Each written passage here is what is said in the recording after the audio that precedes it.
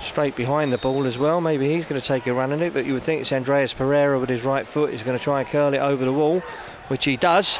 Oh, and he's hit the outside of the far post. Calvin Bassey can carry it forward. Finds Tom Kearney, stepped away from Felipe. Lovely stuff to Willian. Early ball into the boxes, through to Iwobi, and it's 1-0 on the half-hour mark.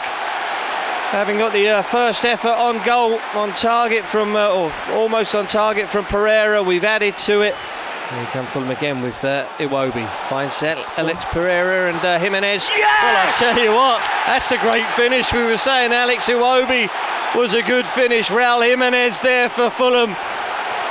Well, and as I say, if he can add to it, he's into the box again. Now he shoves Aina away, he's round the keeper, and he's done it. He's back-heeled it into the net. The Forest players are furious with the referee. They think there was a foul there on Ola Aina. There will be a VAR inspection, but at the moment, Raul Jimenez is being surrounded by his teammates. Gets it back, touches it for Tom Kearney. Forward for Harry Wilson, who's found a bit of space. It's across the box, Iwobi, and there it is. It's 4-0 to Fulham. It's a brace for Alex Iwobi as well. Lovely finish with his right foot, and another good move from Fulham. You've got to say, they're at 6s and 7s really, Forest. Yates, well, he's given it away. Tom Kearney bursts in. Pereira for Tom Kearney onto the left foot.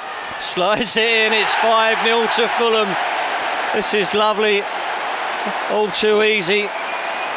And then could be another nail in the coffin of the Nottingham Forest manager, because it's turning into a rout now. There's a lovely finish again, Jamie.